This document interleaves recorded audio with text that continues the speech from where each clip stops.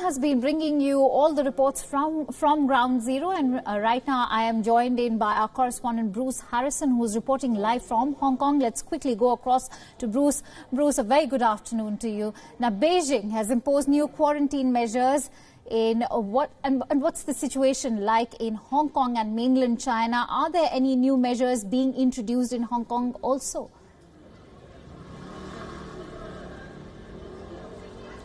Well, obviously the situation is not as severe in Hong Kong as it is in mainland China at this time. Officials here are really focused on making sure that anyone returning to Hong Kong from the mainland is put into a proper quarantine facility.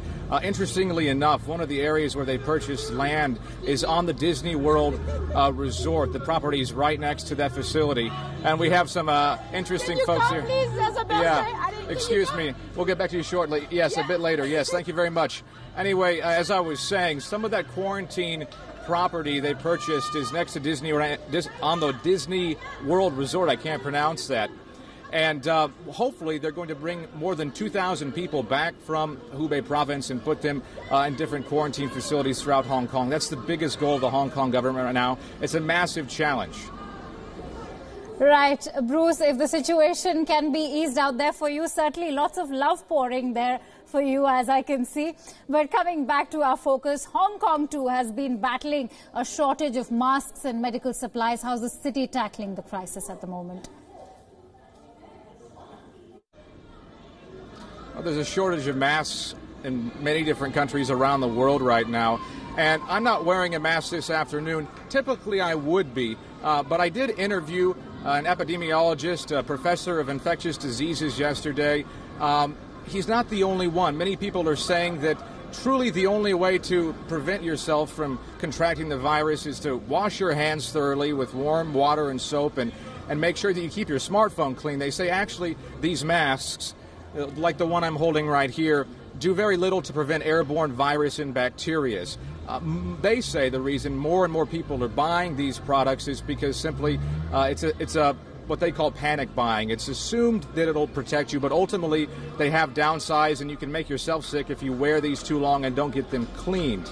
But the shortage is real, and it's hurting doctors as well, because while people are buying these in the streets, they're actually not having enough in medical clinics to keep medical staff there safe. This is a huge a problem in Hong Kong, as well as Hubei province and Wuhan. Right, Bruce, we're also coming across reports about how Hong Kong's domestic workers are struggling for a day off as the virus calls for them to stay at home. Do throw light on this aspect.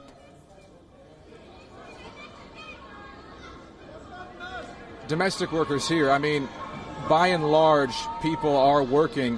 One of the biggest challenges has been deciding whether or not to put people back in the workplace or to offer them the flexibility to work from home.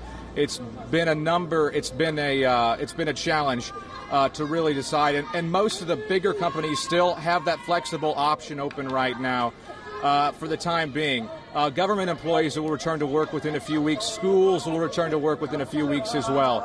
That's what I know right now. I think we should wrap you up because we're getting some Saturday afternoon revelers here in Hong Kong. As you can see, not everybody's worried about the virus in this city. Back to you. Them in and ask them what do they feel about the situation. Perhaps you can just bring them into the frame, and maybe we can also have a chat with them and maybe ask what their opinion is of the situation.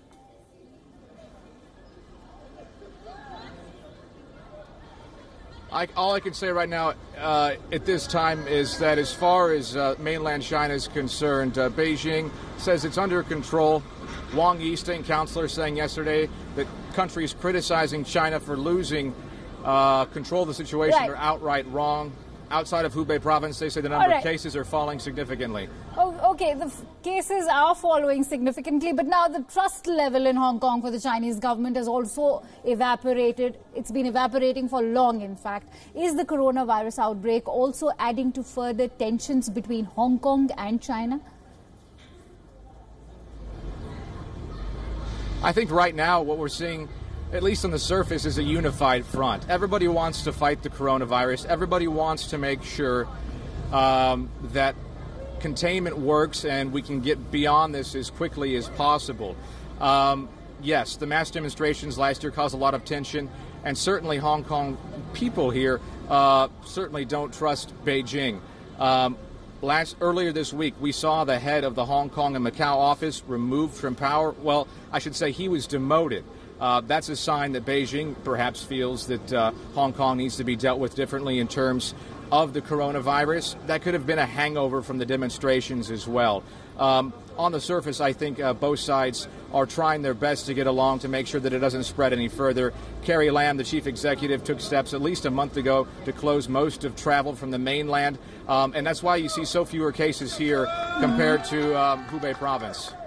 All right, and compared to Wuhan, of course, you know, the mood certainly seems very celebratory at the moment in Hong Kong. I'll let you go and join in the revelry. It's good to see people celebrating compared to mainland China, where most of the cities are looking like ghost towns. Go ahead and join in the weekend celebrations and stay safe for now from women and the virus.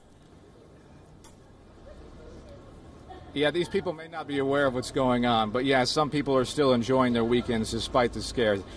All right, which is good. Thank you so much.